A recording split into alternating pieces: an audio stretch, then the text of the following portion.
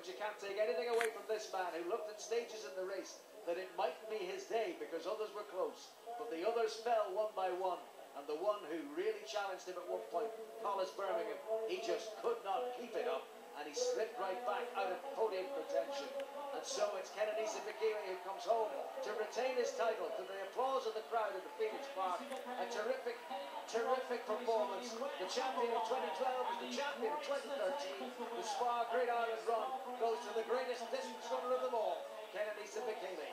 He home first, and back in second place behind him is Sergei Levin, and this is a terrific performance too for the 9-time European cross-country champion, 37 years of age, and he's home to take second.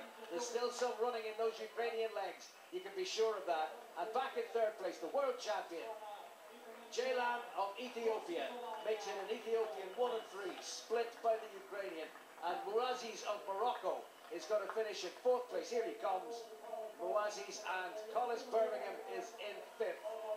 And back in sixth is Butab, running for Norway, the Ethiopian-born. He takes sixth place. And there's our winner, Bekele, champion yet again. And it looks like it hasn't taken anything out of him. A terrific performance by the great Kenenisa Bekele. And congratulated by Butab, the Ethiopian-born Norwegian. He's happy, he looks happy, he must be so happy that he's been able to dominate this race. Not quite the same way as he did last year, but nonetheless, he's still dominating. Stephen Scullion coming home as the leading Irishman.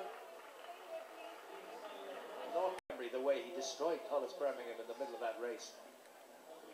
Wonderful performance. Great champion defended his title.